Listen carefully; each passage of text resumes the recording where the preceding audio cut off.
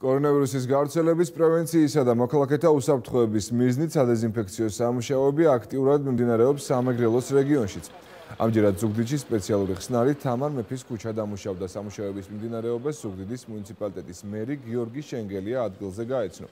რეგიონში სადეზინფექციო სამუშაოები უტარდება საკოლმეურნეო ბაზრებს, მიწისქვეშა გადასასვლელებს და მრავალბინიან კორპუსებს. კორონავირუსის საპრევენციო სამუშაოებს მერის სამსახურები და საგანგებო სიტუაციების მართვის სამსახური ერთობლივად ახორციელებენ.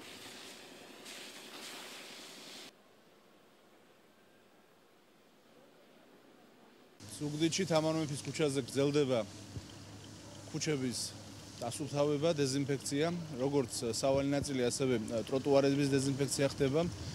ზუგდიდის მუნიციპალიტეტში უკვე აღნიშნული სამუშაოები ჩატარდა 10-მდე ქუჩაზე და შემდგომშიც გაგრძელდება ეს სამუშაოები.